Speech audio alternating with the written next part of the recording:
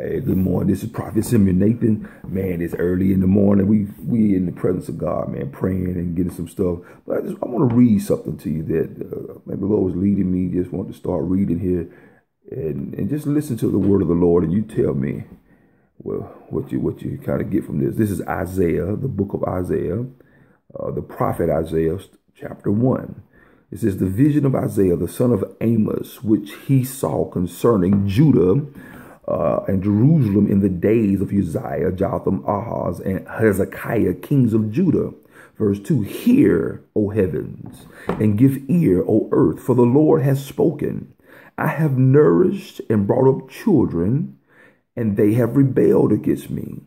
The ox knoweth his owner. He's giving an example now. He says, the ox knoweth his owner, and the donkey his master's crib. But my people doth not know, my people doth not consider. And he's talking about Israel at that time. All sinful nation, a people full with iniquity, a seed of evildoers, children that are corrupters. They have forsaken the Lord. They have left the Lord. They have provoked the Holy One of Israel unto anger. They are gone away backwards. Why should you be punished anymore? You will continue to revolt and rebel more and more. The whole head leadership is sick, and the whole heart is faint. Verse 6, from the sole of the foot even unto the head, there is no soundness in it, but wounds and bruises, putrefying sores. They have not been closed, neither bound up, neither mollified with ointment. They haven't been healed. Your country is desolate. Your cities are burned with fire. Your land, strangers devour it in your presence. I mean, they come right in your face and just take what they want and do whatever they want right in your face. You seem to be defenseless.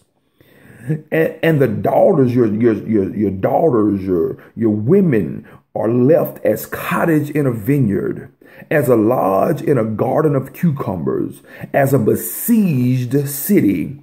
Verse 9, except the Lord of hosts had left us a very small remnant, we should have been as Sodom, and we should have been like unto Gomorrah. Verse 10, hear the word of the Lord, ye rulers, talking to leadership. You leaders, I'm talking about government leaders, the priesthood, the spiritual leaders, leadership, household leaders. Hear the word of the Lord, ye rulers of Sodom. Give ear unto the law of our God, ye people of Gomorrah. To what purpose is the multitude of your sacrifices unto me, saith the Lord? I am full of burnt offerings and rams. I'm full of your praise. And you saying, thank you, Jesus. And you saying, God this and God that. When ye come to appear before me, this is verse 12. Who hath required this at your hand to tread my courts or my presence? Listen to this, verse 13. Bring no more vain oblations.